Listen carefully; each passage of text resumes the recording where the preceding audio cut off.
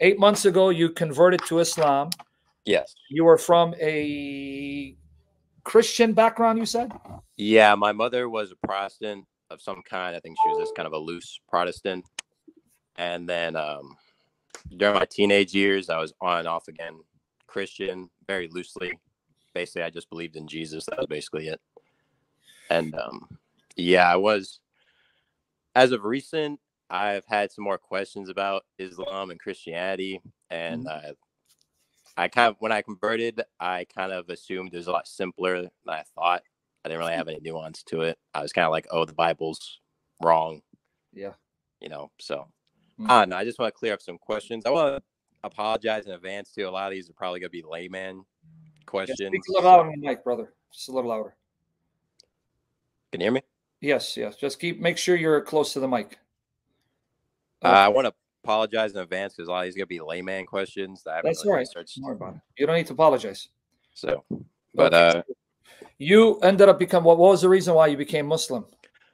So I got interested in it because I was a big fan of Sneeko. I know you don't like Sneeko, but I was a fan of Sneeko.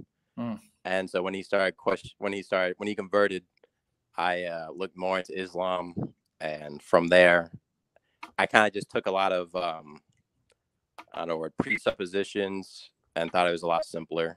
So I kind of just went with it, but I've had some more questions as of late. So I don't know where you want to start. The Sneeko had somewhat of an influence, huh?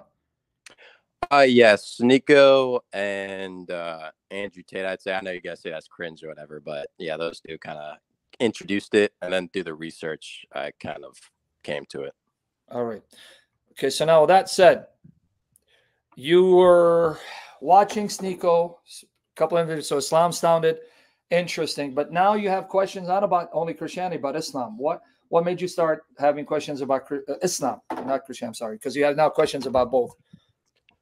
So with Islam, I was always watching the debates and stuff because I kind of like the type of content. So I'd subscribe to like Uthman and some others.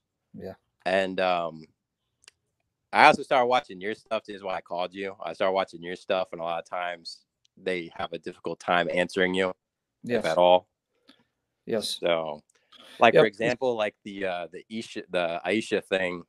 Yes. When I went to the mosque and I asked him about it, he gave like the modern, whatever it's called, when it's like the modernist thing where it's like they used to do that in the past or whatever. I kind of just took that for granted and accepted it. But I kind of like look back at it, it's like it's kind of weird. So, yeah. So you ended up finding me on YouTube, and then you saw that they're not able to answer because, just to give you a little bit of my background, in the 90s, when I was coming back to religion, to belief in God, I got confronted by a member of the Nation of Islam, gave me a Quran, so I got baffled, confused about the Quran. But then I started reading the Bible, started reading the Gospels, fell in love with Jesus. But then a Muslim attacked me, I mean, not physically, he attacked me intellectually with objections from the Bible. I had no answers, but I started praying, asking God to give me the answers. And I told the Lord, if you give me answers, then I will devote myself by your grace to make sure no other Christian gets humiliated, and that I will help Christians destroy the objections against the faith. And the Lord in his mercy answered me. And then I found the website Answering Islam, and I started writing for it in 1999. So there isn't an objection that a Muslim can bring up that the Lord hasn't blessed us with providing answers to. So I glorify Jesus Christ, no praise to any of us. He is God and he is real. And when you seek him with an open heart, he will then show you that he's more real than you can imagine, for the glory of Christ. So now, what are your questions? I'm here to try to answer. So I guess to start off, there's a lot of different answers to this. Is the Bible like, is it the inspired word, like humans wrote it down? Yes. Or is it the word of God? Like, God, yes. Now, that's the thing. When you say inspired by God through man, obviously, if you read the Bible, the books of the Bible, you'll see that Paul writes differently from Peter. Peter writes differently from John. Moses writes differently from Isaiah, because the Bible fully incorporates the human personalities when communicating God's words, because God, we can't comprehend him. We're not on his level, but God, who created all languages, is able to come to our level and communicate on our level in his love. So what better way to communicate to humans than to speak through human agents by inspiration, where the Holy Spirit guides them to speak the words that God wants to be spoken, but using their personalities to communicate that so you can understand. I mean, what better way? It's like you are a parent and you have a 5-year-old. The way you speak to your 5-year-old is not going to be the same as the way you speak to your 10-year-old. And it's not going to be the same as the way you speak to your 20-year-old, right? You're going to meet them where they're at. And your love for some God who is almighty and infinite, he's speaking to human creatures. So what better way to communicate than to raise up humans who are moved by the Spirit to speak God's words, but using their personalities and their expressions to do so. So this is why we believe the Bible is truly human and truly divine. It's not eternal in the sense that it's not uncreated. We don't have the view that Muslims are the Quran. It is a production of God creating human vessels filled with the Spirit to communicate what God wants us to know through human language. It's a picture of Christ because Christ is truly divine, truly human. But the difference is Jesus is the uncreated Word of God, and he became man. So he's God in flesh, the God-man. So the Bible is divine in that God is the one moving the authors to write down what God wants to be written down. So that's why it's his words, but using their human personalities to do so. This is our view of inspiration. All right, I got you. Now, before you move on, you understand that the Islamic view of dictation creates problems for them, because if the Quran is divinely dictated, where Muhammad's personality is not incorporated, that creates a host of problems because the Quran is full of ambiguities, inconsistencies, contradictions. And ask any scholar of the Arabic language who's not a Muslim, because many Muslims will cover up the fact, but just I understand. Ask anyone who's a scholar of the Arabic language that's not a Muslim, are there Arabic incongruities where the Arabic is imperfect or inaccurate, grammatical mistakes? They'll tell you this, there's over 100. So that either means Allah cannot speak Arabic, because remember, it's divinely dictated, or it's not divine dictation. It's simply a production of an imperfect Arab who spoke Arabic imperfectly and wrote Arabic imperfectly. But you wouldn't know that because you don't know Arabic. That's why I'm saying ask scholars of Arabic are not Muslims. For example, there was a scholar of Arabic named Ali Dashti, an Iranian, who wrote a book, but it was published after his death. Muhammad, 23 years. I have clips from him where he says, and he knew Arabic, he talks about the ambiguities, the grammatical mistakes of the Quran.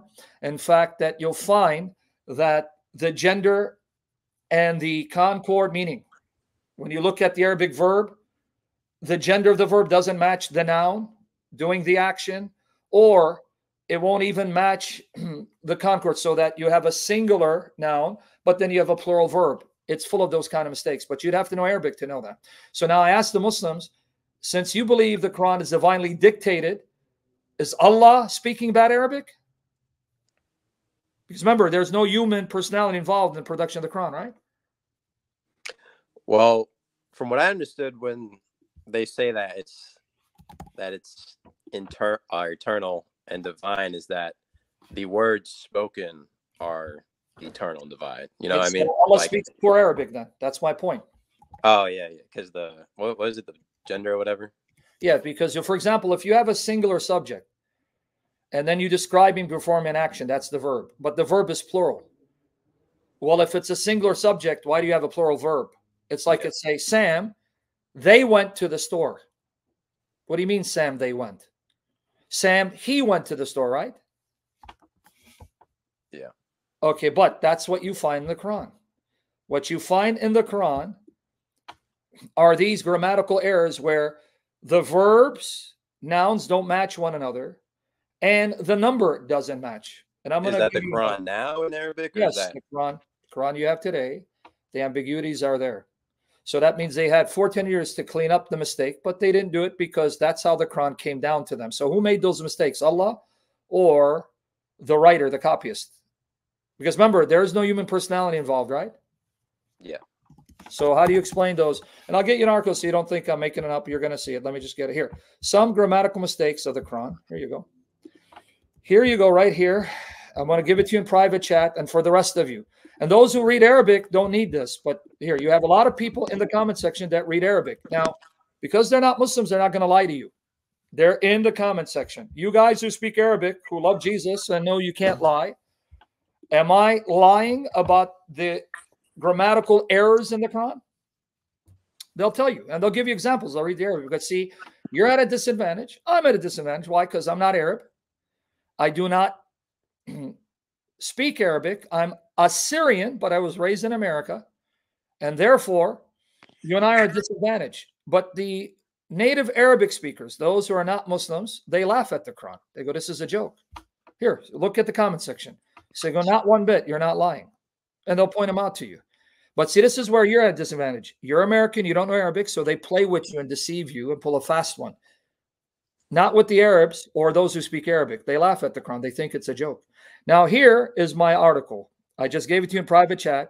Here you're going to see examples I give of their Arabic grammatical mistakes, acknowledged even by Muslims in the past. And I quote Ali Dashti. Let me explain to you look what he says. Okay. Ali Dashti. 23 years, a study of the prophetic career of Muhammad. This book, you should have it. But if you don't, I'm going to read what he says here. Okay. Let me show you a quote from him. And we'll continue. So we have time. Don't feel like you're pressed for time unless you don't have much time. No, I'm good. I want to get you his words. He was a Muslim. I don't know if he died a Muslim. I don't know if he became what they call a murtad. He became an apostate. I don't know. But I can tell you that in this book, he knows Arabic, and he says there are grave errors in the Arabic Quran. Let me show it to you. I just want to get this quote. I have it. 1 second. All right. Okay, now ask me your next question as I find the quote for you, because I don't want to. Okay, go ahead. I guess to get into the Bible a little bit then, do you believe that there's errors in the Bible at all? It depends on what you mean. If there are, you mean transcriptional errors where through transmission copying errors have crept in? Yes. Well, I mean more like subject matter, like historical stuff no. or contradictions. No, I don't believe that the Bible is historically inaccurate. No. In fact, apart from the Bible, much of ancient history is unknown. The Bible itself is an historical record. Why do you think that when archaeologists go and excavate, they use the Bible as their reference? This is not a lie. When they want to excavate Israel, or they want to excavate, let's say, Jerusalem or Nazareth, they use the Bible as one of their sources, if not their chief source, because the Bible mentions historical figures and places. So it becomes a guide for them to start excavating. Had it not been for the Bible, I would sincerely doubt there would be much emphasis in archaeologists going to Israel or the Middle East and start excavating. So the Bible itself is used as one of the primary, if not the primary sources, to try to reconstruct ancient history or to find places to dig and excavate. And that's not a statement of faith. That's a factual statement. Sure. Yeah. In fact, here, I'm going to mention to you a man named Sir William Ramsay. Sir William Ramsay. Okay, now, he was a skeptic. He did not believe in the Bible. He thought the Bible was full of errors. You can even Google his name, Sir William Ramsay. He spent 30 years in Asia Minor as an archaeologist because he wanted to find evidence to falsify the New Testament. And this is not a lie. He wrote, he's on record. He wrote, he converted to Christianity because after spending 30 years in Asia Minor, looking at Luke and Acts, he specifically used the books Luke and Acts. After 30 years, he converted. He said, Luke is one of the greatest historians who ever lived. Whenever archaeology uncovered an inscription, whatever it is, regarding the events reported by Luke and Acts the author, was always spot on. He was always accurate, and he should be considered one of the greatest historians that ever wrote. And he became a Christian. His name is Sir William Ramsay. He was an archaeologist. I'm not exaggerating. Put in Sir William Ramsay, Ramsey. He started as a skeptic. After 3 years, he became a follower of Jesus Christ because he said, this writer is historically accurate. He knew minutiae, details that later generations could not have known if they were living at that time. And he documents it and he details it. And because of this historicity of Luke and Acts, that led him to trust what he said about Jesus and the exploits of the apostles in establishing the church. With the Quran, however, you cannot give me the historical context of the Quran. This is why you need the traditions that come 100 to 200 years after the Quran supposedly was written. Are you aware of this? Say that again. The Quran, if you just take the Quran, and you have nothing else, okay? Mm-hmm. You just take the Quran. You cannot tell me when the Quran was composed and by whom. It doesn't give you an historical context. This is why you're dependent. You are dependent on traditions that come over 100 years after when the Quran was reportedly composed. For example, if I tell you... You mean like the hadiths and all that? Yes, that's what you need. Because if I say, show me in the Quran when the Quran was composed. Can you show it to me? Even Uthman can't show it to me. Neither Sneeko, because they can't. It's not in the Quran. And if I say, who is Muhammad? Because the name Muhammad appears only 4 times in the Quran. Only 4 times. Okay, you with me there? You cut out. No, because you fell off. You dropped the connection. Are you back? Oh, sorry. Yeah, I'm here. Sorry. Okay. The name Muhammad only appears 4 times in the Quran. Only 4 times. So now if I asked you, who is this Muhammad? When was he born? Show me from the Quran. You can't. And whenever the Quran mentions prophet, say, O prophet, say. How do you know who's being addressed? Who's the prophet? You'd say Muhammad. I go, where'd you get that from? Where does it say Muhammad? I'll give you an example. Now, by the way, I sent you another article. Here it is. Save these articles and go study. See if I'm lying. Here's another one. I'll keep them. You see the links? Now, let me read what Ali Deshti said about the grammatical mistakes of the Quran. Are you ready? Yeah. And I'm going to give you examples why I say the Quran does not give you its history. The Quran does not tell you the historical context leading to the composition of this book. It doesn't situate itself in history. You don't know when. Okay, when was, you don't know. Now, I'm going to now put it on the screen for everyone. This is in that article, guys. Save the links. Ali Deshti, what does he say about the grammar of the Quran? Now here, quote, the Quran contains sentences which are incomplete and not fully intelligible without the aid of commentaries. And he's absolutely spot on. Foreign words, unfamiliar Arabic words, and words used with other than the normal meaning. And by the way, in the articles, I quote Muslim sources admitting this. In the article, you'll see the citations by Muslim sources. And words used with other than the normal meaning. Adjectives and verbs inflected without observance of the concords of gender and number. They don't agree.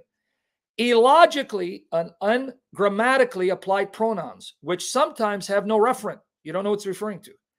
And predicates, which in rhyme passages are often remote from the subjects. You don't even know where the subject is. It's so far distant into the text.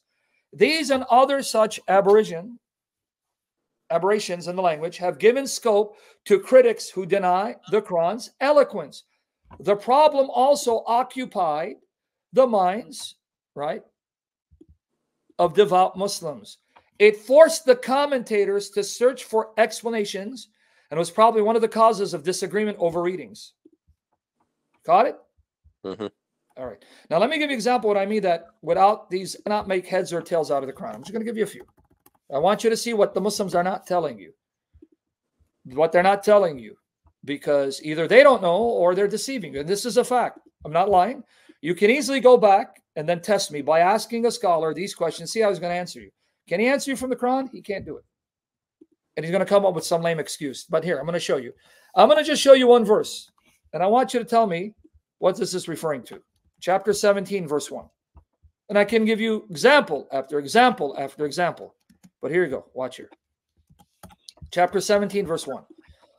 Glorified be he who carried his servant by night from the inviolable place of worship to the far distant place of worship, the neighborhood whereof we have blessed, that we might show him of our token. Lo, only he is the hearer and the seer. Now, this says inviolable place of worship. Well, it says masjid, mosque. So if I asked you, it says, glorified be he who carried his servant. Who's the servant? Who's the servant? I mean, I assume Muhammad, but I guess there's no context. Prove it. So this is what I would say to Uthman Sniko. Prove it. Show me it's Muhammad. Show me it's Muhammad. Open up the chapter, read the entire chapter. Show me it's Muhammad. Secondly, just from the Quran, where is the inviolable place of worship? Masjid al-Haram. From the Quran, show me where this place is. They'll tell you, oh, it's Kaaba, Mecca. Where do you see that in the verse? Where does the verse say Mecca or Kaaba? Where'd you get that from? And then he was taken to the far distant place of worship. Where is the far distant place of worship? Distant place from what location?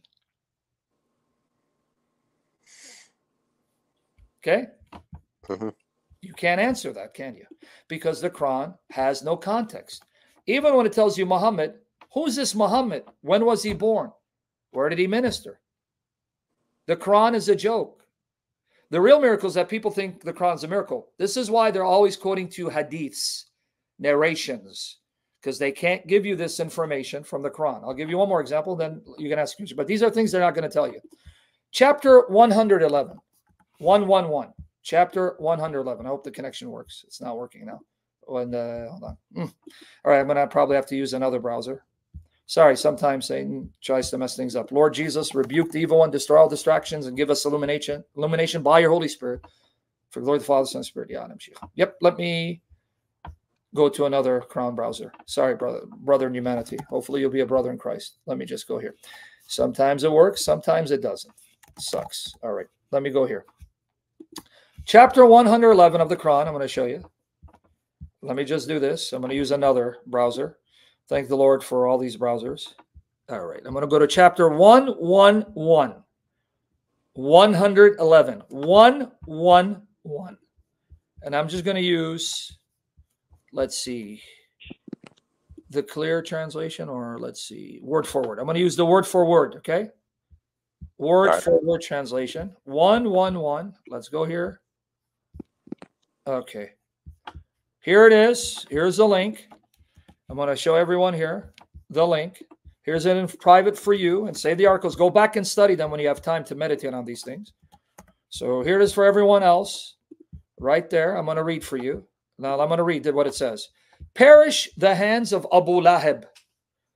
Notice the man's name is Abu Lahab. Perish the hands of Abu Lahab. Not will avail him his wealth and what he earned. His wealth won't avail him. He will be burnt in a fire of blazing flames, and his wife, the carrier of firewood, and her neck will be a rope of palm fiber. Who's Abu Lahab? Who is he? Like I said, I don't know enough, to be honest. No, it's not only you. I'm telling you. Ask anyone. Say, from the Quran, can you tell me who Abu Lahab is? They'll say, Uncle Muhammad. Say, where did you get that from the Quran? Oh, that's the hadith. No, but I asked you, from the Quran, can you tell me who this is? They can't.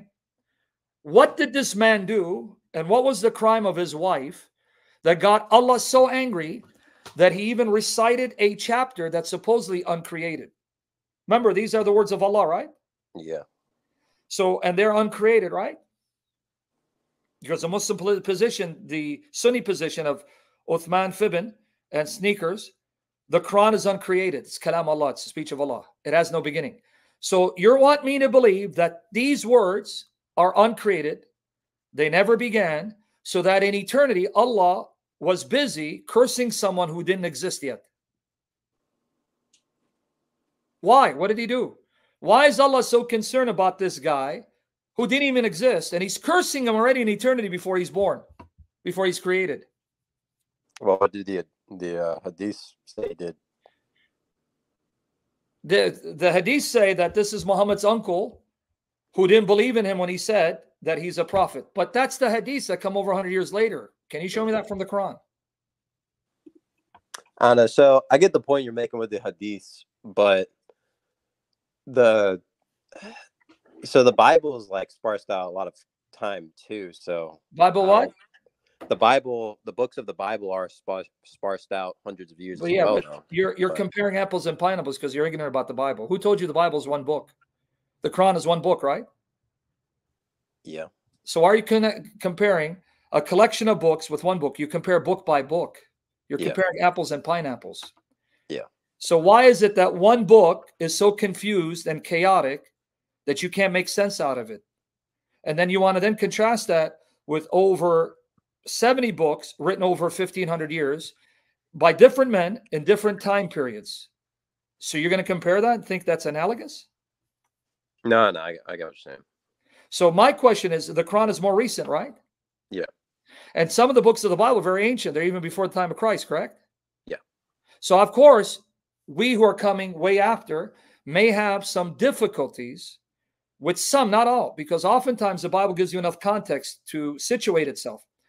But you're talking about ancient books, some of which are even older than when Christ appeared on earth, and yet Christ confirmed those books. So obviously, because we're far removed, we may not understand. But because of archaeology and excavations, every archaeological dig found thus far, and I'll give you a link, it's called Expedition Bible, so you don't think I'm exaggerating.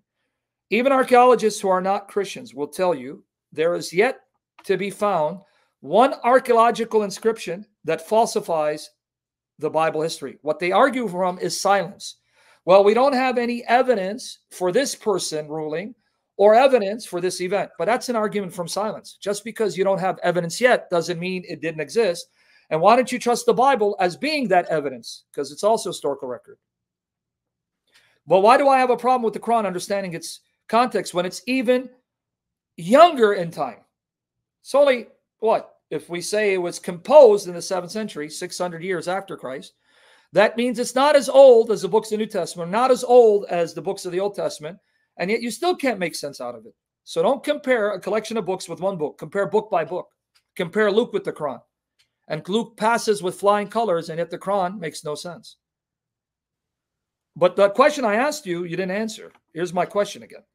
That wasn't the point. My question, let me repeat it. If you're following Sneakers and Uthman Fibin, okay, they believe the Quran is uncreated. It's the speech of Allah. The speech of Allah, meaning it is one of his attributes, has no beginning. So I want you to convince me that before creation, in eternity, Allah was already cursing people who did not exist to hell and made that part of his speech, which has no beginning. Well, if it's eternal, then, well, I mean, I think the response would be Muslims believe that the whole everything that has happened has basically already happened, and that God has written everything. So Allah already determined that Abu Lahab. Okay, you fell out again, so you keep falling out, losing connection. So Allah already. Sorry, I'll check my. Allah already determined that Abu Lahab and his wife would be created so they can go to hell. Okay. So what you believe, that's fine. If you can live with that, go ahead. I hope it makes you sleep better at night. So what's your next question? Like I said, I'm not here to debate too hard. I'm just. No, it's okay. I'm not saying I'm asking questions so you can wake up by the power of the Lord Jesus Christ. Because you left the Jesus you don't know to follow Muhammad you don't know. You don't know Jesus, and you left him without knowing him, and you're now following Muhammad you don't even know. Yeah. Right? Yeah. So what's the other question? Earlier I asked if there was like errors, and you disagree with that. But historical mistakes is different from transcriptional errors, and consistency demands if you find so-called discrepancies in the text, and that's why you're not following Christ, you got to then burn your Quran or flush it in the toilet because it's full of contradictions.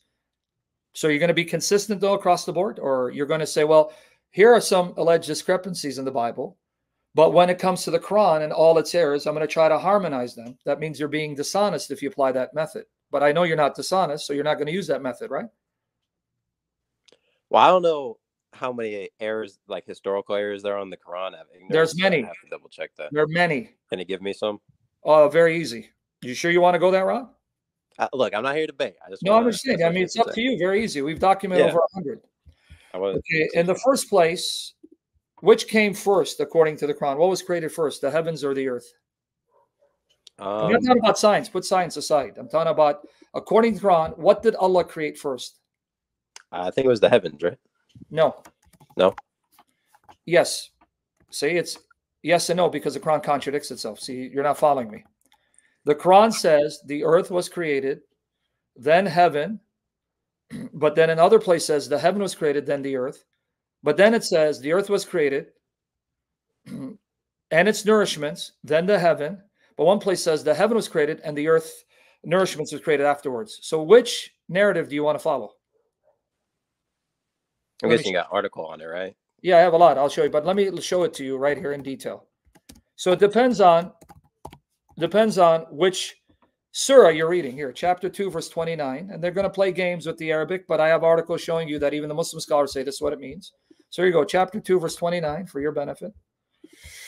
He it is who created for you all that is in the earth. Then, thumma, then turned he to the heaven and fashioned it as 7 heavens. So what came first? The earth, then 7 heavens. Well, if you want to reject science, that's okay. But Muslims keep telling me that the miracle of the Quran is that a scientific miracle. Now, if that's true, according to modern theories of the origin of the universe, can you name any scientist that says the earth was created, then the heavens? And if the earth was created, where was it situated? Because the earth is in space. And can you show me any scientist that says there are 7 heavens? But let's put science aside. I'm going to show you the Quran destroys itself. He it is who created for you all that is in the earth. Then turned he to the heaven. Then he turned to heaven and fashioned it as 7 heavens. And he is the knower of all things. That was chapter 2, verse 29. Chapter 2, verse 29. Now, let's read chapter 41, verses 9 to 12. You with me so far? Yeah. Okay, now count, because I know you and I know math. 41, verses 9 to 12. Here you go. Say, O Muhammad, unto the idolaters, disbelieve ye, 41 verses 9 to 12. Disbelieve ye verily in him who created the earth in 2 days. Now count with me. It says the earth in 2 days. Okay. And ascribe ye unto him rivals. He and none else is the Lord. Right? Let me see if we skip something. The Lord. All right, so yes, here none else is the Lord of the worlds. He placed therein, now watch, firm hills rising above it, and blessed it, and measured its sustenance in 4 days. Created the earth in 2 days, and its sustenance, meaning the nourishment, the water, the mountains in 4 days, right? Mm-hmm. How many days is that? 2 plus 4? 6. Okay, all like for us. Now watch. Now he turns his attention to heaven. Now notice the heaven is smoke. It doesn't exist as 7 heavens. So when the earth is being created, right, in 6 days, 2 plus 4, 6, right? The heaven is still smoke. Watch here. Then, thumma, turned he to the heaven when it was smoke. So there was no heavens. It was still smoke. And said unto it, and unto the earth. So notice the earth is already existing. So the heaven is smoke, earth is existing. Come together, meaning they were separate. Well, where the hell was the earth situated then if it's not in the heaven? But that's another story. Come both of you willingly or loth. They said, we come obedient. Then he ordained them 7 heavens in 2 days. And inspired in each heaven, it's a mandate. And we decked the nether, the lower heaven, with lamps and rendered it inviolable. That is the measuring of the mighty, the knower. So, earth created 2 days, 4 days to create the earth's nourishments, provision, sustenance, like mountains. So 2 plus 4, that's 6. Then heaven was smoke. Heaven was smoke. And then told the smoke and the earth to come together. Then he made heaven 7 heavens in 2 days. So 2 plus 4 plus 2 is what? 8. 8, right? Mm-hmm. But elsewhere in the Quran says Allah created the heavens and the earth in 6 days. So which is it? Let me show you. So did he created it in 8 days or 6 days? Here, 754. So can you help me understand which it is here? Chapter 7, verse 54. But then it's going to get worse. 754. Lo, your Lord is Allah, who created the heavens and the earth in 6 days. Heavens and the earth in 6 days. Then mounted he the throne. He covereth the night with the day, which is in haste to follow it, and hath made the sun and the moon and the stars subservient by his command. His verily is all creation and commandment. Blessed be Allah, the Lord of the worlds. Here it says 6 days, but it's not the only place it says 6 days. Here's chapter 10, verse 3. Chapter 10, verse 3. You with me so far? Yeah, I got you. Here you go. Chapter 10, verse 3. Lo, your Lord is Allah, who created the heavens and the earth in 6 days. Another passage says 6 days. Then he established himself on the throne, directing all things. There is no intercessor with him, save after his permission. That is Allah, your Lord, so worship him. Oh, will ye not remind? Okay, hold on. You're still not clear here. Chapter 11, verse 7. But then this problem is far from over, buddy. I'm just showing you one very clear contradiction, but we're going to show you more. And he it is who created the heavens and the earth in 6 days. Now that's the third passage that says 6 days. And his throne was upon the water, that he might try you, which of you is best in conduct. Yet if thou, Muhammad, sayest, Lo, ye will be raised again after death, those who disbelieve will surely say, this is not but mere magic. So how many passages says 6 days so far? You count? 3, right? Mm-hmm. Oh, but hold on. We got another one. What? Chapter 25, verse 59. Say what? Now here's the fourth one. 25, verse 59. Who created the heavens and the earth and all that is between them in 6 days? Now pay attention. Everything in them, all that is between them in the heaven and earth in 6 days. So they can't try to get around this. Then he mounted the throne, the beneficent, ask anyone informed concerning him. All right, so that's 4 so far, right? Yeah. Oh, but wait, we got a 5th one. Chapter 32, verse 4. Chapter 32, verse 4.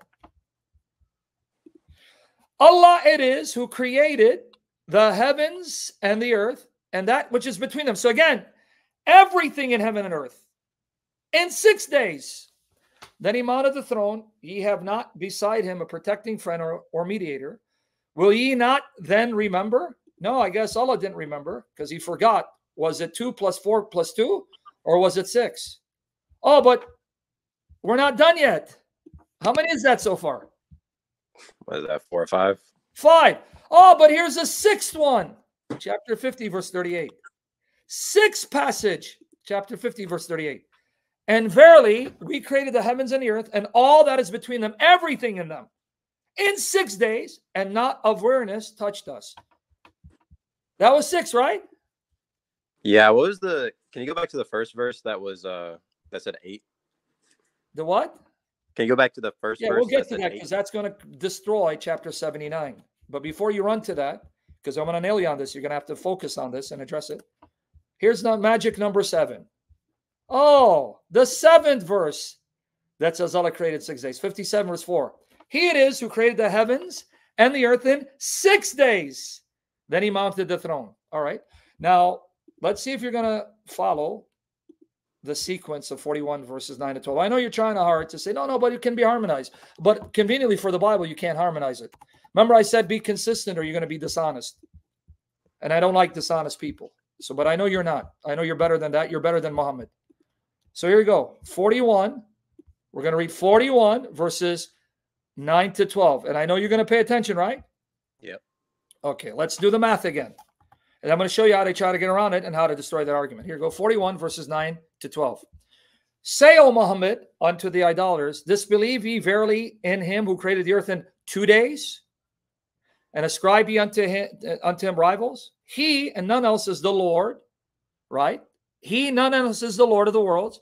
He placed therein firm hills, rising above it, and blessed it, and measured therein its sustenance in 4 days.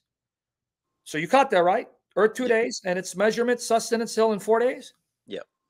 Alike for all who ask. Okay, so that's so far 2 plus 4 is 6. But now let's continue 11 to 12. Pay attention to the text so they don't tap this around this. Then turned he to the heaven when it was smoke. So when the earth was being created in 6 days, heaven was smoke. It's right there. And said unto it and unto the earth. So the earth is already there, because you can't talk to the earth if it's not there. Hey, smoke. Hey, earth. So the earth is already there. Come, both of you. You can't say to two things, come, if one of those two things don't exist. So I want you to see what's in front of your eyes. Willingly or loth? They said, we. They said, we come. Obedient. Then he ordained them 7 heavens in 2 days. Now do the math for me. Yeah. Okay. So do the math. 2 plus 4 plus 2 is what? Hello? Yeah. 2 plus 4 plus 2 is what? Do the math for me. I'm not good at math. 8. But I just gave you 7 verses in the Quran. It says, Allah created heavens and everything in them in 6 days. Yeah. Now, if you were paying attention, did Allah create the nourishment, the sustenance of the earth before heaven was made into 7 heavens? Yeah. You sure, right? Yeah. Not according to chapter 79, verses 27 to 33. It says, heaven was created and then earth's nourishments afterwards. So I'm going to ask you to try to reconcile this one because I'm baffled, dude. And then since they appeal to science, do you know of any scientist that says the earth was fashioned when there was no space, when the heaven was still smoke? Well, I'm not big into the whole science argument. Yeah, but no, they are. Uthman Fibin, the one that influenced you in sneakers, they appeal to as the scientific miracle of the Quran. So I guess they did a bad job of deceiving you, but that's okay. May God save you. Now watch this. Are you ready? Yeah. You ready now for this one, right? Yeah. Chapter 79, 27 to 33. Now remember you read and you just said, and you admitted, that the earth's nourishments, sustenance, like mountain, was created when before the heaven was still smoke, right? Mm-hmm. Okay, but now we got a problem. 79, 27 to 33. Are ye the harder to create, or is the heaven that he built?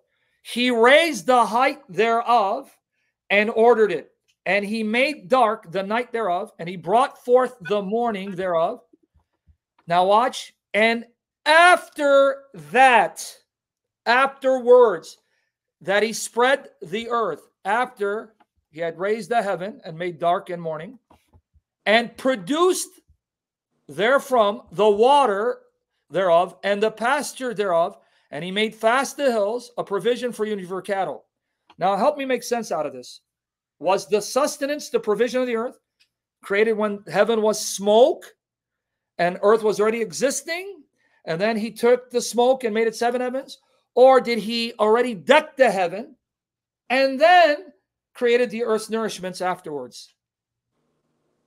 I don't know. Yeah, neither do the Muslims. They'll do the tap dance, but in the articles I even quote Muslim scholars like Muhammad's cousin Ibn Abbas, who says, yeah, these passages are difficult. I don't know how to reconcile them. That's what it is. Even Yusuf Ali, a Muslim commentator, says this is difficult, right? So my point is, for a Muslim to attack the Bible for alleged discrepancies and refuse to allow a Christian to harmonize, this is the most wicked, satanic thing, because that shows they're dishonest, because when we point out errors and contradictions in the Quran, they try to harmonize them and want us to accept their harmonization. Equal weights and measures. And the other problem you have by attacking the Bible, and I'm going to give you another contradiction, is that the Quran says Jesus confirmed the Old Testament that he was reading at his time, and that Muhammad confirmed the very Bible that the Jews and Christians were reading at his time, which are the very scriptures that contain these alleged contradictions. So that means the Muslims know more than Allah and Muhammad. So why are they Muslims? I can expect an atheist to argue this way, not a Muslim.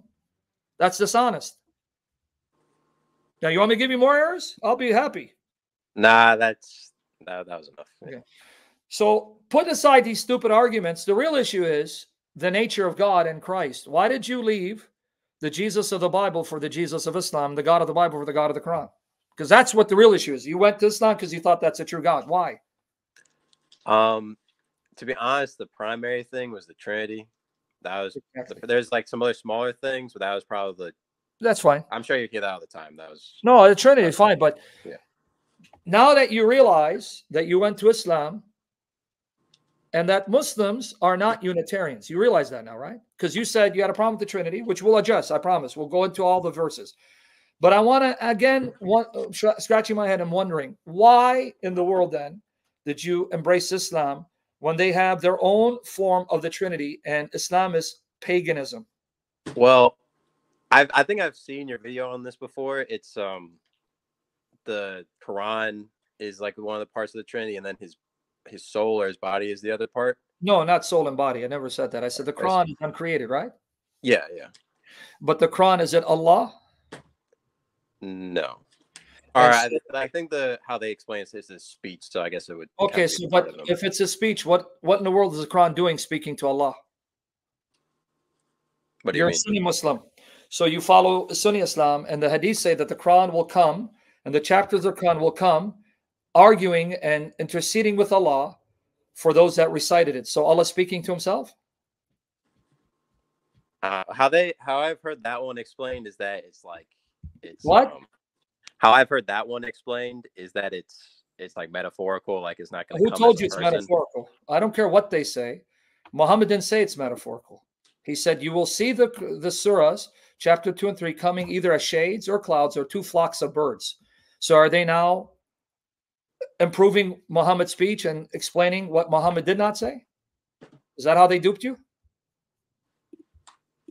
Muhammad says, you will see, they will come. They will come either as two shades or two clouds or two flocks of birds, and they will plead with Allah on behalf of those that recited it. He even says they're going to have a shape. That's not metaphorical. So you can see them visibly.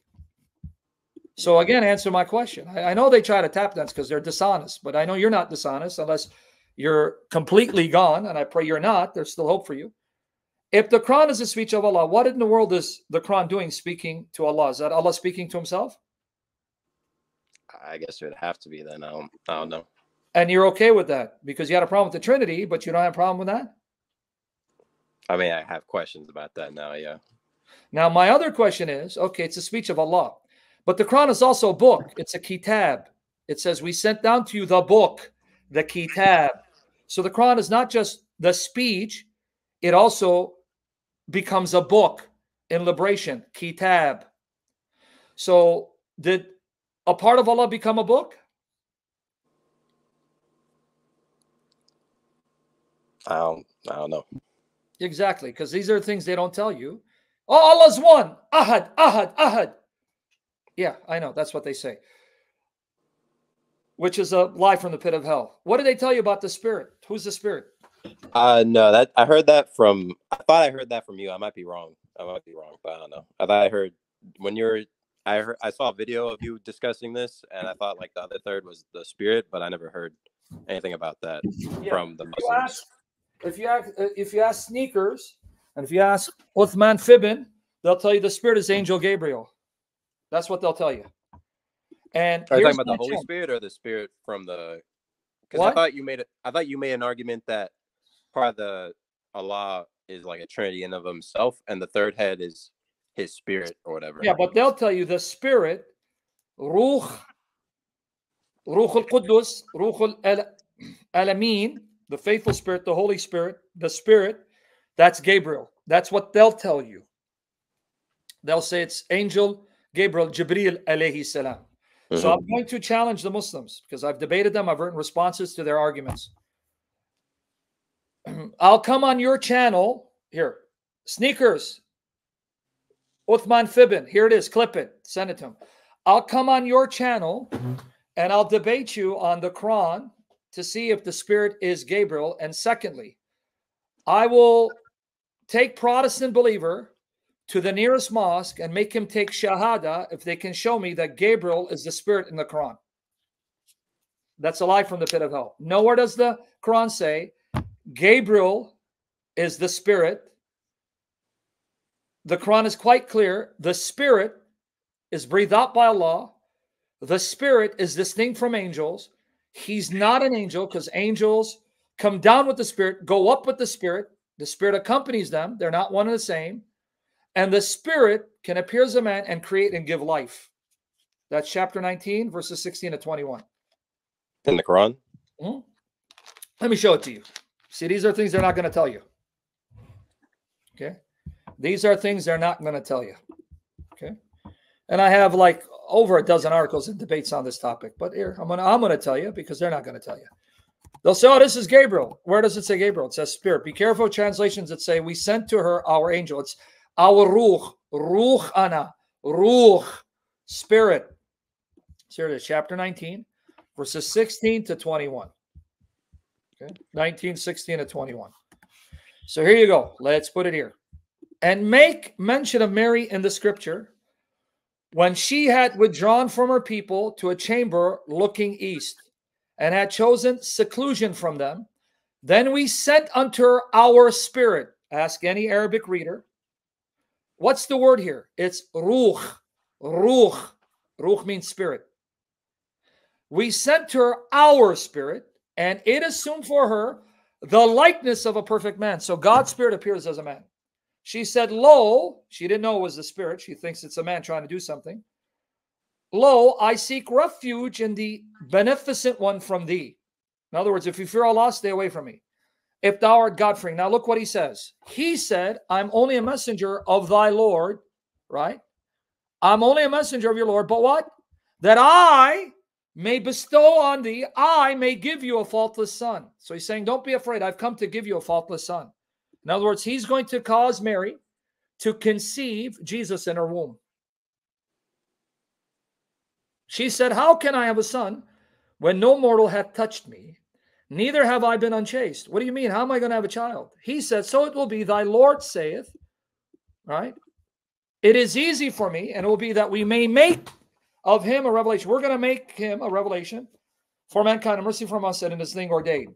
So again, if you missed it, I'm only a messenger of thy Lord, that I may give you, I will give you a faultless son. So not only Jesus faultless, sinless, even according to Quran, even though it's not the real Jesus, it is the Spirit who's going to cause her to conceive.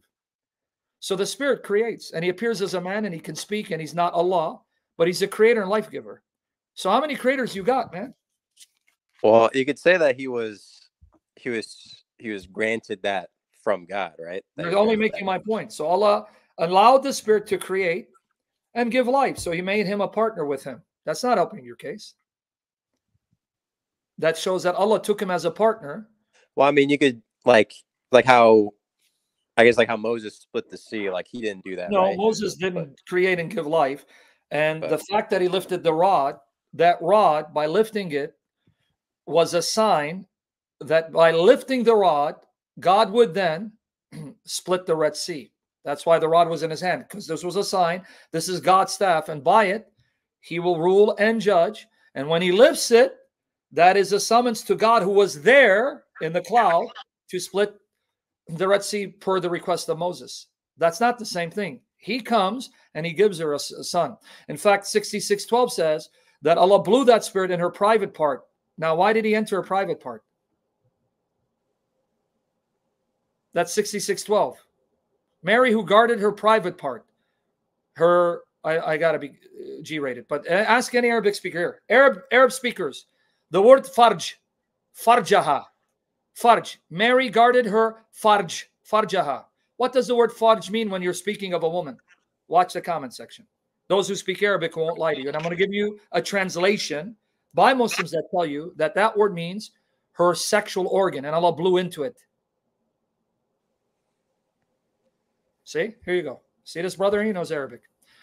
So it says that your God Allah blew his spirit into her private part. Why? Why did the spirit enter her private part? To do what? 66:12. Can you tell me why? No. because that's how he got her pregnant. That's the point. I came to give you a son. So I'm going to enter your body and cause you to conceive. He's the one causing the conception without male sperm. That means he is creating and giving life that only Allah is able to do, so no one else. You can't show me someone else doing that. And the spirit is coming out of Allah. It says we blew our spirit. So he's blowing the spirit out of him. It's coming out of him. So is there no evidence that the Holy Spirit is Gabriel in the Quran None at whatsoever. all? None. Give it to me. None. But even then, if you say it's Gabriel, that means Allah blew Gabriel out of himself into Mary. That's even nastier. So what is Gabriel doing inside her? Let me give you the translation by a Muslim so you don't think I'm lying. And if I go into the commentaries where they think it's Gabriel, because that's later tradition, that's not the Quran. So I said, I'll challenge anyone from the Quran, show me the spirit is Gabriel. They can't. So they go, oh, but the Muslim scholars. I don't care what scholars say. Give me the Quran. Scholars can be right or wrong. But here, I'm going to show you a translation by a Muslim, not me, and I'll give you the link, where they're going to tell you what the Arabic means. So you don't think we're lying. Because, oh, we're Christians. We're all, yeah, but the Muslims are all honest. Yeah, we know. So you left Jesus without knowing him and not knowing the Bible because you have problems with Trinity, and yet you're following this mishmash, this confusion. Allah. I'm not going to justify my conversion. I mean, no, I understand. It was kind of rushed, but yeah, it was rushed. You're right. It was rushed. But let me show you a translation. But it's never too late, buddy. As long as you have, breath, you still have hope to return to the truth. And Islam's not the truth. And we can talk about the Trinity if you want, but here's the link. Because I just want to show you Islam is paganism. Islam is not Unitarianism. And Allah is not a singular person. He may even be multiple gods. Okay, now right here. Jerome, watch this. Here's the link, guys. Click on it. Now I'm going to show you this. Watch. This is a Muslim translation, buddy. It's not my translation. Click on it so you see I'm not lying. It's from Islam Awakened. Muhammad Samira translation, all right? Mm-hmm. Now watch how graphic and nasty it is because they're giving you the Arabic. You ready? Yeah. Guys, this is Muslim translation. And Mary, Imran's daughter, who remained chaste, protected her genital parts between her legs. Yeah. But then what did Allah do? He blew into it. So Allah is a vagina blower. He blows into vaginas. Why?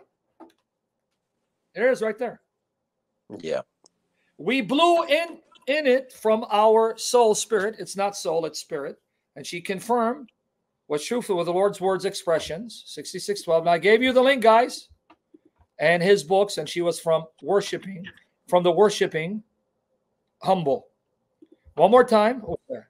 Okay, you back? Because you keep falling. Yeah, hold on. I'm gonna disconnect. I might get disconnected, but I'll be back. All right. Okay, fine. You want to go and recharge and come back? No, I think it's my internet. I'm gonna disconnect from it and go to my my 4G instead. Right. I might get disconnected. All right, that's fine because I don't want to lose you. If you have to go somewhere else to get better connect, let me know. But here you go. One more time so you can see this is a Muslim translation. They're telling you what the Arabic fudge means. Mary, Imran's daughter, who remained chaste, protected her genital parts between her legs, and even gets graphic between her legs. Well, I didn't know that the genital parts were between her legs. I thought genitals in my ear. I mean, you have to be that graphic, yeah, because that's the Arabic. All right. And we blew in it. Blew into what, my friend? What did he blow into, man? This is I'm not going to say it, but wait, you're a Muslim, right? Why are you embarrassed by your book? You're embarrassed by your own book? Now, I did a session on this on YouTube to embarrass Uthman Fibin. The name of my session is Allah, the Vagina Blower. Let me get you that link so you can watch it. I did a session on this. It's called Allah, the Vagina Blower, because when Muslims mock, oh, your God came out of a woman's belly. Your God in it, yeah, but your God loves to blow in women's vaginas. People living in glass houses should never throw stones, because your glass house will come crumbling down. Let me get you that session, guys. Here it is. If you go and use the search engine, you put in Allah, sorry, women, vagina, and here it is. Uthman Farouk's Ilah, the Vagina Blower and Satanic Judge. Here it is.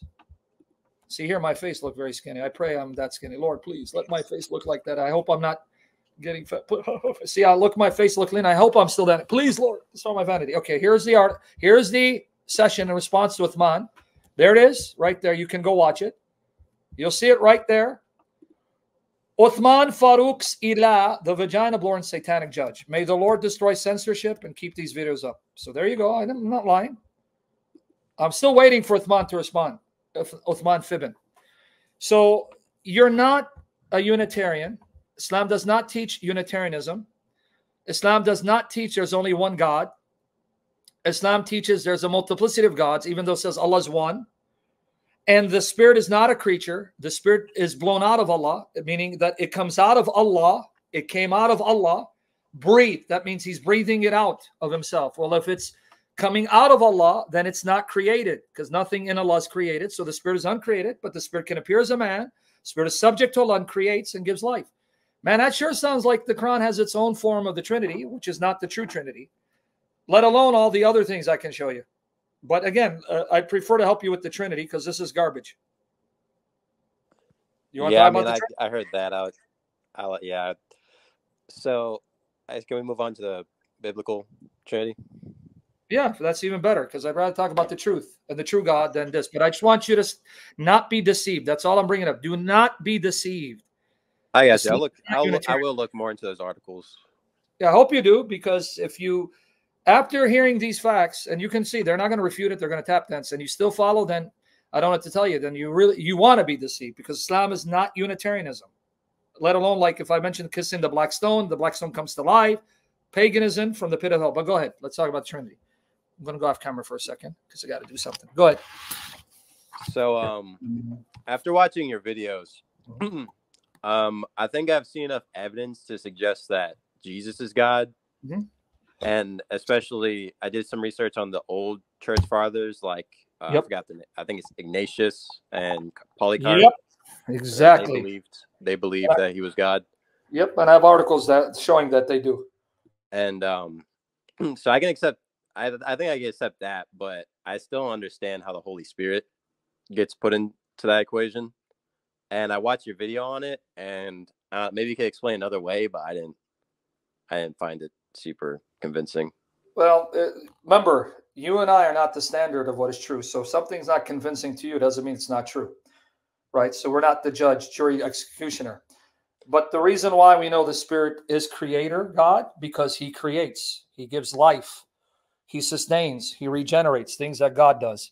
And he's there before creation. So that means he's not created. And the second aspect is that the Spirit speaks, instructs, can be grieved. So that means he's not a force. So when you combine the fact that the Spirit is uncreated, he's eternal, we'll go through the verses, and he was there when creation came into being, and he was there creating and giving life, and he recreates and he resurrects and he preserves. These are qualities of God Almighty. And then he speaks and is spoken to. Then he's not a force. Then that means he's God. But then he's not the Father, not the Son. But they're not three gods. So what's the conclusion? That it's not a person. But I mean, I kind of want to see the verses and see you explain them, because yeah. I'm going to show it to you right now, even though I've done so, but I'll do it for you for your convenience so you can learn here. Let's go now step by step. Let's go step by step.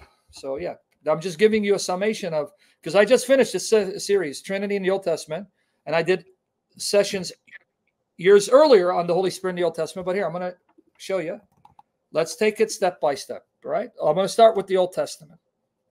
So what Bible do you like? I mean, English translation, basically. I think the most I read from was King James. Was that easy to read? Because if it's not, don't get stuck on a translation you cannot read. That one was not easy to read. Okay, then don't go with King James. Go with a modern translation. So you can use New King James Version, Modern English Version. You can use New American Standard Bible. You can use whichever one you want. I'm not. Yeah, for now to understand. Right now, because all Bible translations are based on manuscripts where their translation will be anywhere from 93 to 97% uniform, meaning there are variant readings in a manuscript tradition, but that's with all books, even the Quran, so that you're going to be reading, let's say NIV, New King James, and they're going to be giving you the same message, the same theology, because they're going to be translating manuscripts that are over 90% uniform. Because then when you copy things by hand, you're not going to copy perfectly. But because we have nearly 30,000 copies of the books of the Bible in different languages, we know that the Bible has been preserved because it'd be humanly impossible for an individual to gather all these copies that were spread all over the world and change them or burn them like Uthman did with the Quran and then standardize the Bible version he liked. This is how we know God preserved his word. Unlike the Quran, in your tradition, it says, Uthman burned Arabic Qurans produced by Muhammad's companions, and he went with what he thought was the standard. One man. Thank the Lord we don't have that in our history. But be that as it may, read a translation that you're going to understand and work your way up. So I'm going to use Legacy Standard Bible only because it will translate a form of God's covenant name, Yahweh. So now let's look step by step. I'm going to ask you questions and you tell me. Second Samuel 23 verses 1 to 3. 2 Samuel 23 verses 1 to 3. So here you go. Now, these are the last words of David. So this is David, the prophet David, King David. David, the son of Jesse, declares, the man who was raised on high declares, the anointed of the God of Jacob and the sweet psalmist of Israel. Now watch. The Spirit of Yahweh spoke by me. You got it? Mm-hmm. So who is speaking to and through David? The Spirit of Yahweh. So the Spirit speaks, right? Yeah. And his word was on my tongue. So whose word is David recording? The Spirit. But I thought the Bible is God's word. But then it says, the God of Israel said. So who spoke? God's Spirit. No, right there it says the God of Israel. Oh, God. Yeah. Yahweh. So who spoke? God of Israel or the Spirit of God?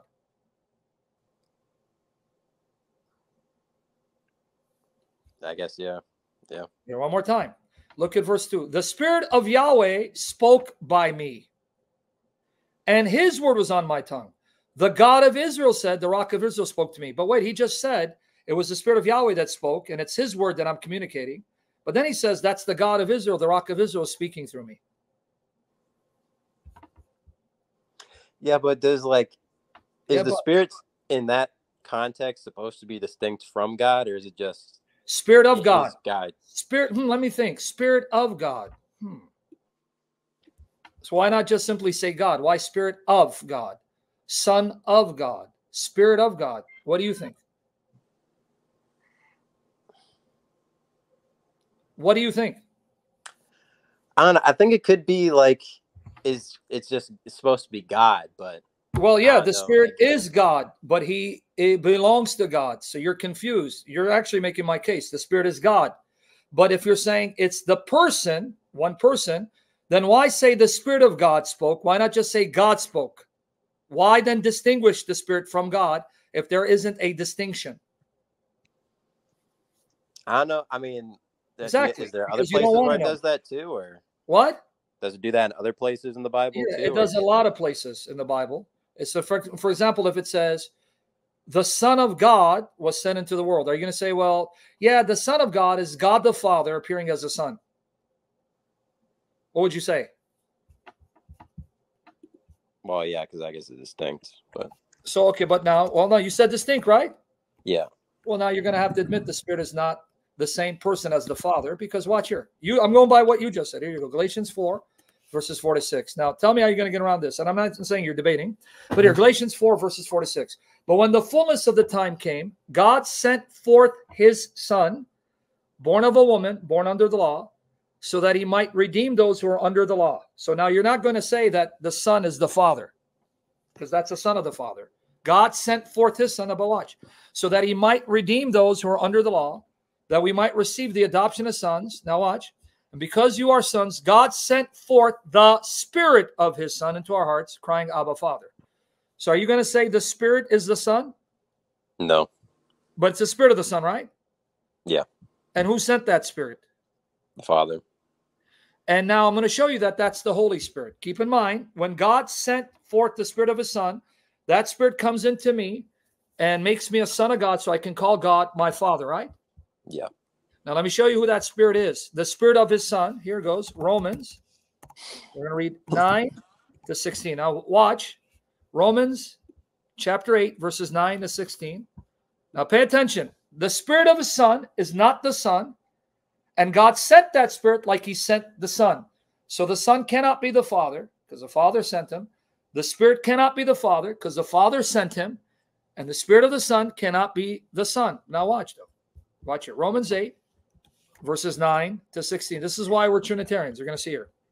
However, you are not in the flesh, but in the Spirit, if indeed the Spirit of God dwells in you. Spirit of God. There it is, that reference again. But if anyone does not have the Spirit of Christ. Oh, so the Spirit of God is the Spirit of Christ. So are you telling me now that Jesus is the Father? Because if the Spirit is God the Father, and yet the Spirit is the Spirit of Christ, so that Christ is God the Father, so you're a modalist?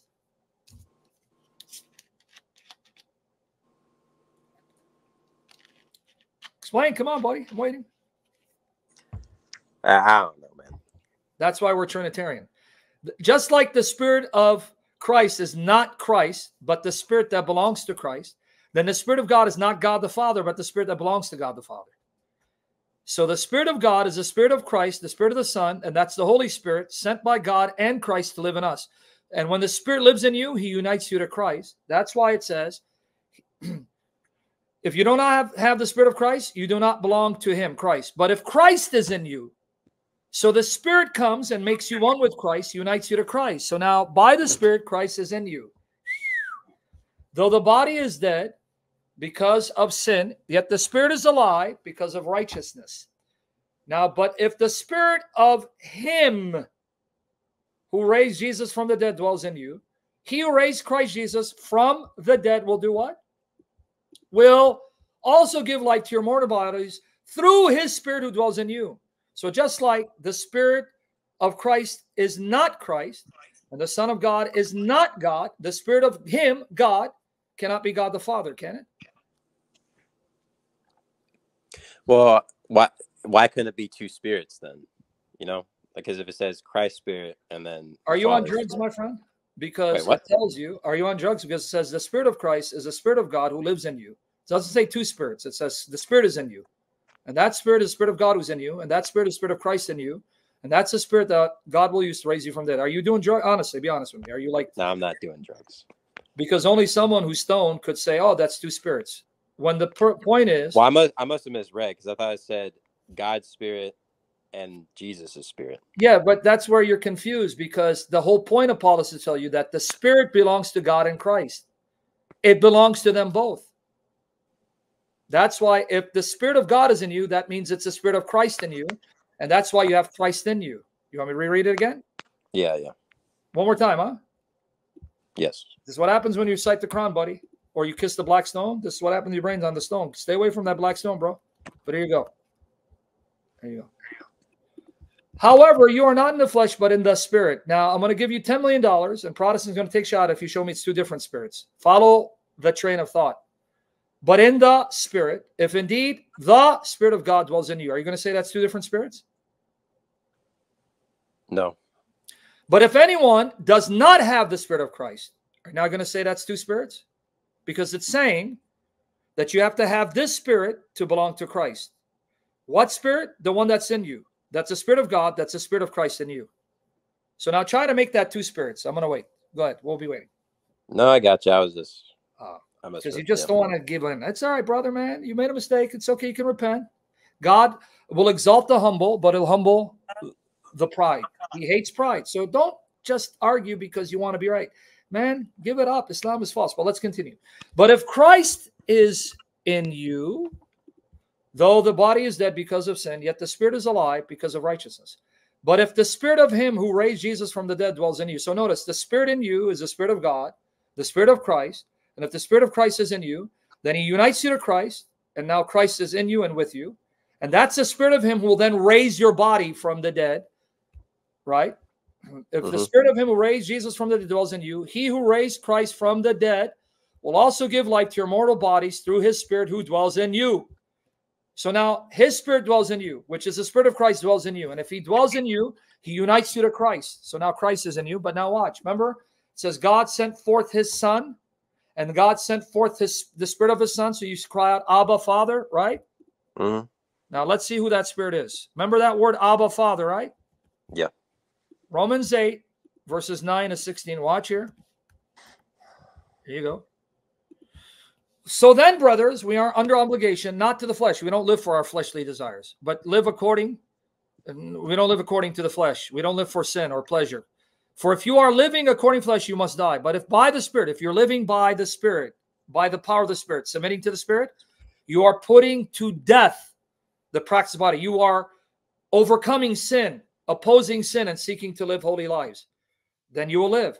For as many as are being led by the Spirit of God, these are sons of God. But in Galatians 4:6, it says, it's the Spirit of his Son that makes you a son of God, where you cry out, Abba, Father. But here it says, it's the Spirit of God that makes you a son of God. And that same Spirit is the one that makes you say, Abba, Father. Here it is. There you go.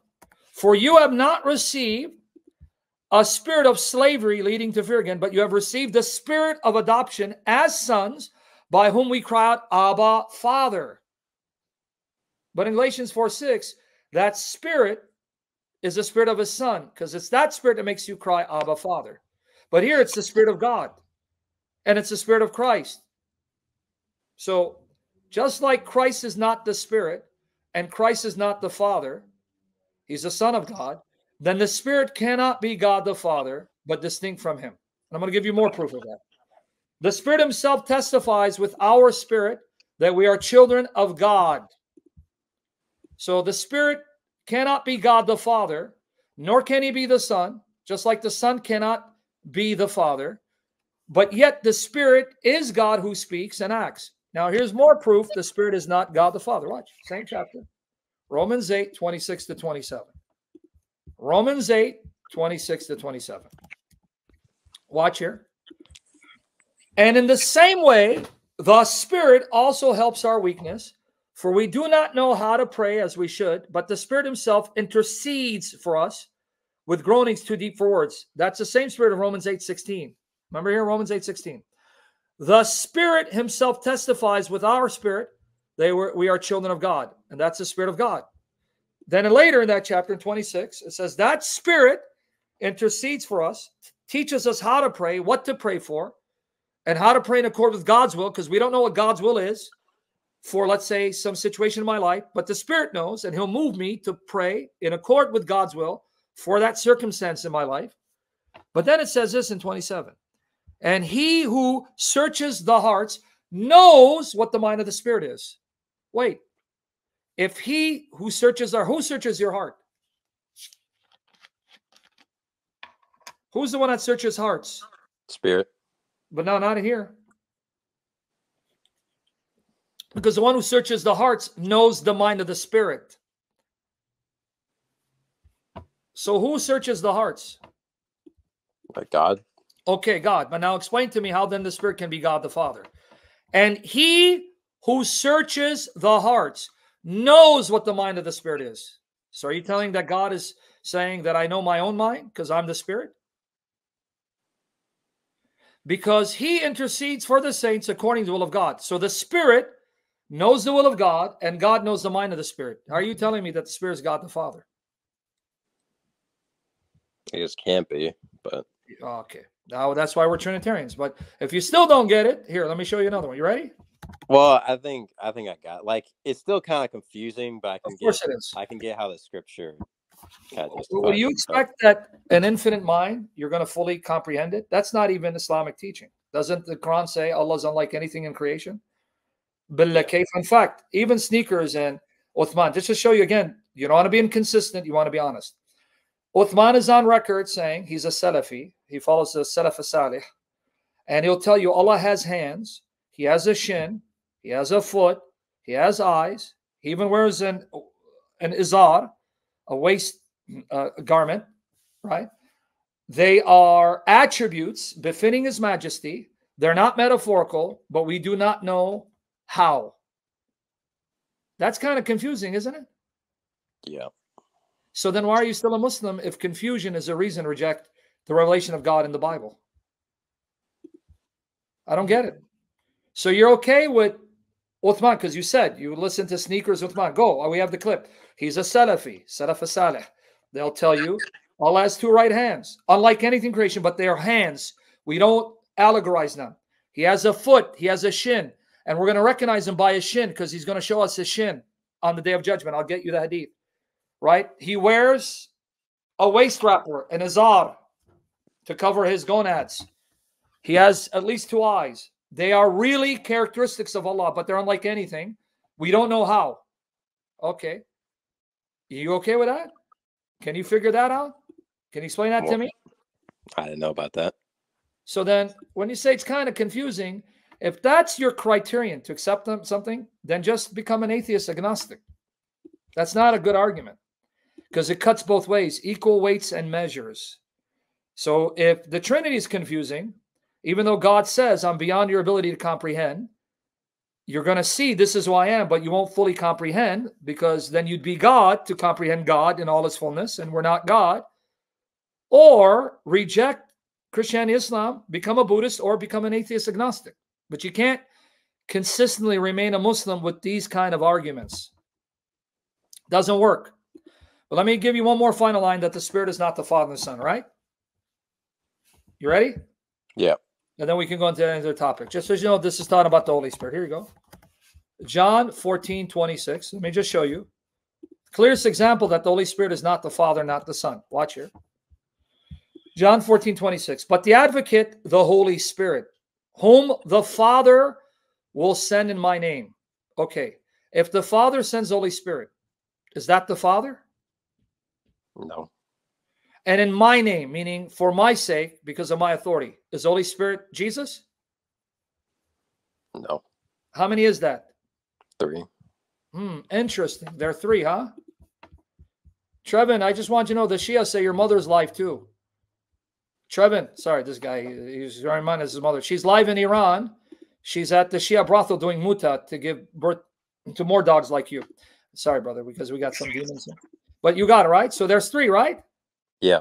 And he, the Holy Spirit, will teach you all things and bring to your remembrance all that I said to you. So the Holy Spirit has the power to enable you to recall and remember the teachings of God. And he can do that for everyone.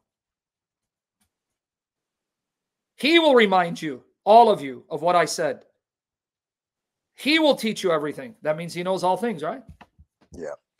So if he knows all things and he has the power to enable you to recall things about God that you learned in the past and recall them, and he does that for everyone, that sure sounds like qualities of God, right? Yeah. Okay, but no, here, let me give you one more. John 15:26. Again, to show you the Spirit is not God the Father. He's not the Son. But like the Father and Son, he's God in nature. That's why we're Trinitarians, because these passages. But here, John 15:26. When the Advocate comes, whom I will send to you from the Father. Okay, if Jesus sends the Advocate, who is the Holy Spirit, that means he's not the Holy Spirit, right? No.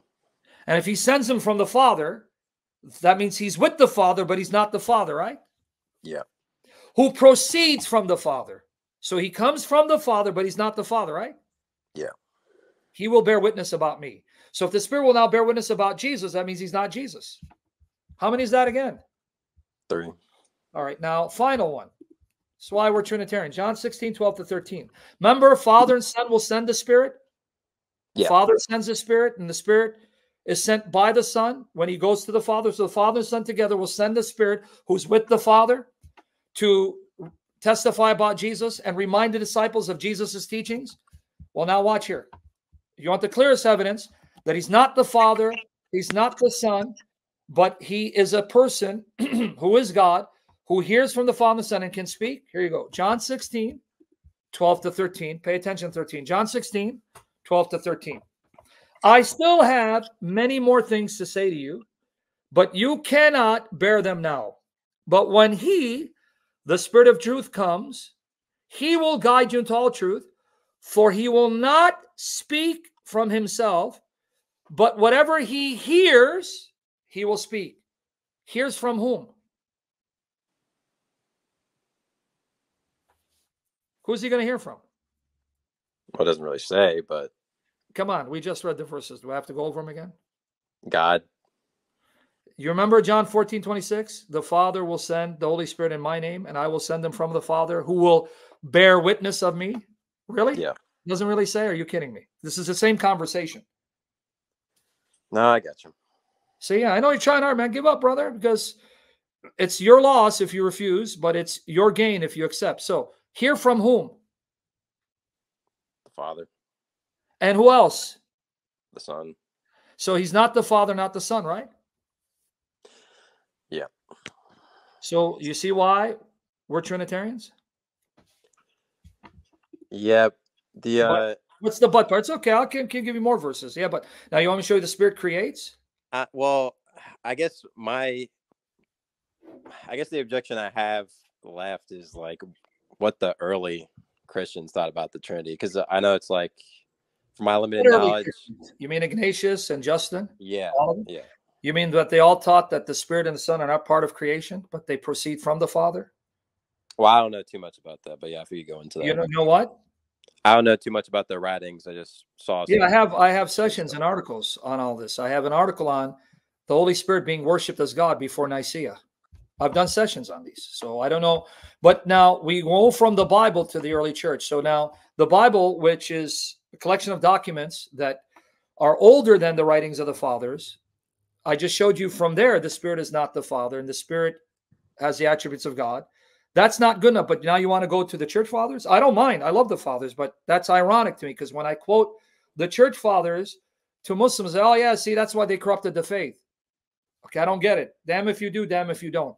So what evidence do you want? From whom? So the Bible wasn't good enough? Well, I got that, but I get, like, because it needs, in order for that to come together, it needs interpretation, and I guess interpretation needs to be authoritative, right? But that's what to do with any book, even the Quran. So you took one particular Muslim sect's interpretation, one sect of Islam's interpretation, but then even in Sunni Islam, you have the Ash'ari and the Maturidi. They don't agree with the Salaf Salih. And then even among Muslims, you have the Shia, and they have different branches of Shiaism. So not only do they don't agree with Sunnis in every aspect, but even among themselves. I mean, we can do this all day. So again, why did you become a Muslim? Well, like I said, it was much simpler at the start. It was at the start, but you see how confusing it gets later on, right? Yeah. Okay, now I just sent you an article. Did the Christians worship the Holy Spirit? Did the ante-Nicene fathers worship the Holy Spirit as God Almighty? This is a response to Muslims. Now, guys, I just sent you the link to the article. This is why you got to study these articles, learn the arguments, and this is why you got to watch the sessions. Because see, I'm equipping you by the grace of the Holy Spirit, because these are the objections, crystals, everyone else, you see? Okay, now, point being, you jumped into religion, not knowing it, and you abandoned religion that you didn't know. So now, if you're uncertain whether the Trinity was affirmed historically, which it was, then why embrace Tawheed when even among Muslims, they can't even agree on the exact nature of Tawheed? Well, to be fair, there is more consensus, right? Because I think Sunnis are like 80% of Muslims. No, there's not more consensus, because among Sunnis, the Ash'ari and Maturidi say Allah does not have hands, does not have a shin.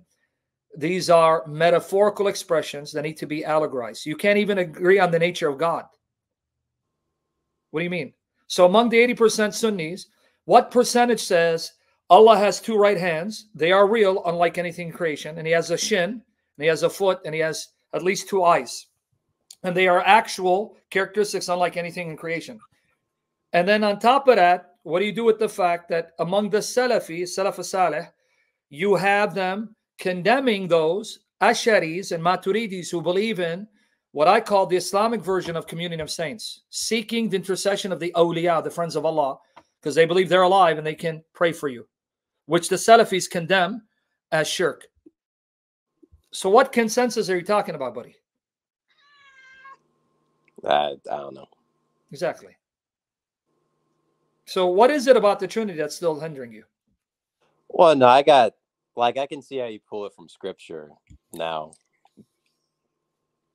But so what's the problem with the acceptance of the Trinity? When you're accepting a God you don't even know. When I'm telling you about him, you're like, so do you actually believe honestly Allah has a shin that he's going to unveil? No.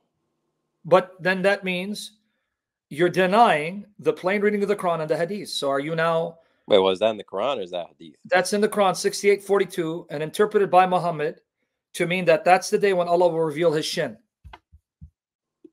Is that real? I'm not a Muslim. I think it's a joke. What do you mean it's that real?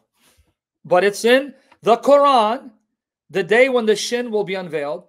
And then if you sit there, what the hell is the shin? Then you're a Sunni Muslim. You go to Bukhari and says, that's the shin that Allah will unveil. Here, it's me. Look at my shin. How the hell is looking at Allah's shin going to let me know that's Allah? I'll give you that. Show that to me. Yeah. Yeah. Well, is it Hadith or is it the Quran? Quran here, buddy. A lot of snack bar. A lot of snack bar. Here it is, chapter 68, verse 42. Hilali Khan, the shin. Not by my shinny shin. Here you go. So I want to know, remember the day when the shin will be laid bare. What shin is going to be laid bare? What is this about? Do you know the meaning? No. Sal Bukhari, Sahih Bukhari. Because you're a Sunni now, right? Yeah. Bukhari, the most authentic collection of narrations, say, this is Allah's shin, which he will uncover, by which Muslims, oh, that's our Lord. You want me to get you the hadith? Or are you too shocked because you're like, I don't know what I signed up for? So this passage that I'm seeing on screens from the Quran. Yes, 68:42, Hilali Khan. Other Muslims are embarrassed to translate it literally, but it is shin. And that's how Muhammad interpreted it if you go with the hadith. If you want to reject the hadith, then we're back to square one. What is this shin that will be unveiled? Yeah, I don't know. So if I go to the hadith, I go to Bukhari, it's Allah's shin. Do you want to see the hadith? Nah, I got it. So you want to follow this grotesque looking monster as God? Because if you actually go to the Arabic says Allah has at least 3 eyes. The word for eyes, ask any Arabic speaker, and I got an article, I'm going to give it to you. He has at least 3 eyes, and the hadith say he has 2 right hands. That looks like a grotesque, deformed monster. 2 right hands? Yeah, I saw your picture. And you're laughing at your own God, because this is what you're supposed to believe as a Salafi. You know that, right? Well, I don't know. So you just pick and choose. All right, well, I don't like this. I'm going to be a Sufi, or I'm going to be Nashari. And you keep going like this, it's going to be cafeteria religion. Well, I'll have that, but no thank you on this. You know, eeny, meeny, miny, mo. This hadith stays, the rest got to go. So you become your own standard again. All right, You're now becoming a standard, right? All right, well, I can accept everything you just said, but like, don't Christians have the same problem with that? Which problems? Sex and differing beliefs. Yeah, well, what does that got to do with God? We're talking about God. If you're talking about God, every sect believes there's Father, Son, Holy Spirit. Now, how do they define Father, Son, Holy Spirit and how they relate to each other? Well, if you go to the scriptures and if you go to the successors of the apostles, like you mentioned, Ignatius, those who were taught by the apostles, appointed by the apostles, not their opponents were the heretics that were exposing, they all will tell you Father's not the Son, Son is not the Spirit, Spirit's not the Father, but the Son and Spirit are not created. That's why I just gave you an article. What did the church writers and fathers before Nicaea said about the Spirit? But if you go among Christians, even those who think Jesus is a creature, they'll say, yeah, there's Father, Son, Holy Spirit. So we all see there's 3, Father, Son, Holy Spirit. What does that mean? But here I'm talking about something fundamental to the one God you believe in. Does he have body parts or no? Now, they don't use the word body parts, but they'll say, yeah, he has 2 hands. We don't believe that about God. We believe God as God exists before there was time, space, and place. He created time, space, and place, which means he's not a being that is embodied, because if you have a body, that requires space. God is bodiless and spaceless. He is existence. So he doesn't need a body, doesn't have a body, and doesn't have body parts. Now, God can assume a form and appear in a shape and become man without ceasing to be God. But the Salafis are not saying that. They're saying, no, Allah always has existed with 2 right hands and at least 2 eyes and a shin and a foot. How? Because that makes him bodily. And if he's bodily, that means he has to have space, because a body has to have a place to dwell. And if it's dwelling in a place, That place can't be created because that's the place that his body's contained therein. And if his body's uncreated, then the space is uncreated that contains it. Well, this is fundamental to the nature of your God. I thought God in Christianity is supposed to be a man, though, isn't he? Like I mean, if like I the show you in Scripture says God is not a man that he should lie, son of man, will you now repent and get baptized? Because you just butchered the Scripture. Well, no, I thought he's like in Genesis it says he created us in his image. And so the same Bible that says he's not a man. So yet you now butcher Genesis 1. See, again, it's your thinking. Because it didn't just say he created man. It says he created male and female according to his image. So according to you, God has female parts and masculine parts. So he has female genitalia and male genitalia. No.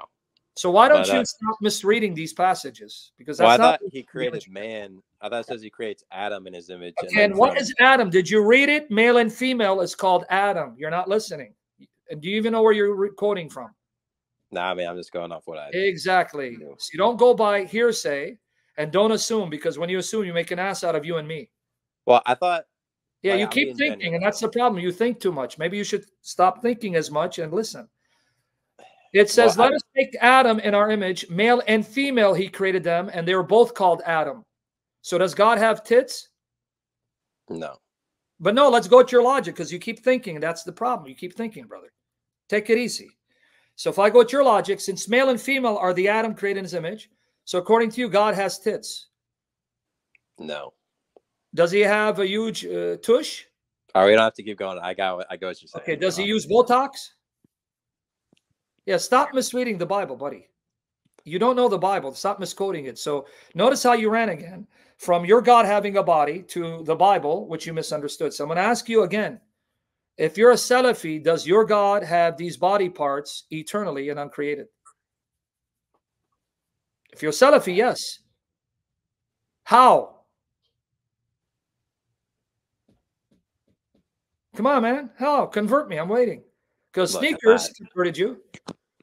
In fact, if you want, I'll give you a brand new pair of sneakers. You don't have to follow those sneakers. Buddy, what's your real hang-up about the Trinity? Because you have no reason to remain a Muslim. So what's stopping you? You should leave Islam immediately. So what's stopping you from accepting the true God in Christ? No, I'll read the articles. What is it, though? You still didn't tell me. What is your problem? Well, no, the Trinity, I can see the Trinity now. Well, what is your problem with following? Yeah, I know that, but what I'm asking you, what is your problem with following the Jesus of the Bible as opposed to Isa of the Quran? I mean, nothing really, but I just found when I was originally getting into it, I found Islam to be more simpler and easier to understand. Now? Well, no, but okay. So my question to you, even on the issue, who would you rather have a role model, Jesus or Muhammad? Be honest. You know our goal, right? Yeah, I know where you're going. Just take it. I'm not even going to answer. Just take it down the route. Okay, so you know in your heart of hearts, Muhammad is the most pathetic excuse for a human being and can't be a prophet because of his example. If you can in your heart follow this man, which you know did things that if Jesus was standing before him, he would crush him under his feet. He's already in hell now because you reject the real Jesus. Then you're in the wrong religion, bud. Because I know your conscience convicting you, because in Romans 2:14 and 15, we're told, God has put his law in your heart, which convicts you. Now, as you're getting convicted, the more you resist, the more dangerous it becomes, because that's how the Holy Spirit works. He convicts your heart. Wake up. Look at this filth. You really would justify this? You're getting convicted, I can tell, because when you even said, yeah, the 9-year-old thing, I knew it bothered you. But the more you resist the Spirit convicting your heart and that moral, ethical code that he put in your heart as an image bearer of God, the more hardened you become, and then you reach a point of no return. That's when it becomes dangerous for you, buddy. Right now, the Spirit is still working you, because I know, because you reached out to me. That means there's still hope. I didn't reach out to you. That means the Spirit is getting your attention. But if you now continue to resist, you are treading in dangerous territory, and you may reach a point of reprobation where you so anger the Spirit, no matter how much favor he shows you, and now you blaspheme the Spirit and he hands you over, and it's too late for you.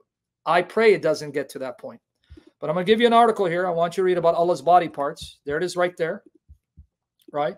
But you know where I'm going with this. And if you have more questions, surely we'll answer it, but I'll let you know, and I'm not going to go through it.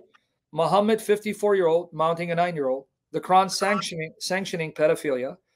The Quran allowing men to take captive women married and raping them and selling them. These things should bother you. And don't forget, the second largest sect in Islam is Shia Islam. And you ask Sneakers and Uthman Fibin, ask them, say, did your prophet, according to your Sunni tradition, allow at one time Zawj al-Muta, pleasure marriage? Yes. They'll say he abrogated it. That's fine, but did he allow it? Yes. Okay. Do the Shia still believe it's permissible? Yes. Okay, I sent you that link. I'm going to send you one more. Now, I want to ask you just one question, and that's it. And if you have questions, I'll stay. If you want to finish, it's up to you, but I'm going to give you one more article. Be honest with me before God. If you're living at the time Muhammad, you were living at the time Muhammad, and Muhammad or his companion said, look, we're going to marry your sister for 3 days. Then I'll divorce your sister and pay her money. How would you feel about that? Be honest with me. Not good. But that's what Muhammad did. Even the Sunni sources say it. Now, they say it's abrogated, but the Shia say, no, we still do it. How are you going to follow this man, dude? I don't know how you're going to follow him, but let me give you one more article. And do you remember when we read in Romans 8, it says that when God sends a spirit into your heart, in Galatians 4, you become a child of God, a son of God, because the spirit makes you one with Christ and you share in his sonship. So God becomes your father. Do you remember that? We read that? Yeah. Abba, Father. Mm-hmm. Is Allah your father? Slave owner. And you're okay with being a slave and not a son? Oh, that's up to you, man. Jesus says, if all you are is a slave, you have no place in the master's house. The son came to set you free to make you a child of God. So if you want to be a slave, more power to you. Glory to God, I'm a son of God. And this is why we hate Muhammad, because he abolished adoption. Because he lusted for his adopted son's wife. You got issues, man. So just to sum up, and if you have questions on the Trinity, I just gave you another article. Your prophet abolished adoption. So in Muslim lands, you can't adopt children. You can probably take care of them for a while, but once they reach maturity, out they go. So barren couples who can't have children can't adopt, and orphans can't be adopted and call a couple mother and father because of your prophet, because he lusted for his adopted son's wife. He divorced her and then he married her and then he abolished adoption to save face. Your prophet allowed women to be prostituted, calling it pleasure marriage. And the Shia say we can still do it to this day. Your prophet allowed and continues, because if you do jihad, to take captive women, even if they're married, like your mother and my mother, have sex with them and sell them. And your prophet mounted a 9-year-old who's playing with dolls and allows in the Quran for marriages with minors. You sure you want to continue to follow this guy? Man, I hope you wake up sooner than later. Now, you got all those articles, right? Yeah. All right. You have any more questions, Trinity, or you want to end it here? Nah, that's good. I'll look into the articles. You know where to find me. Save the articles. Click on them before you leave. I already pinned all of them. Okay, buddy. Come, find me. I'll be here waiting for you. And keep watching, keep reading, keep praying. And don't tell God what he can and cannot, because God hates that. Say, God, I'll accept you as you are. Jesus, I'll accept you as you are. Holy Spirit, I'll accept you as you are. I will no longer put limits on you, because God doesn't want you to tell him what he can and cannot be and what he can and cannot do. Don't tell him, because you're going to get him upset. He wants you to love him as he is. Love me as I am, and he'll bless you. All right? All right. All right, buddy. Come back when you want to talk. All right. Have a good night. All right. So, guys, we're done. Pray for him, the young man. Victor, pray for him.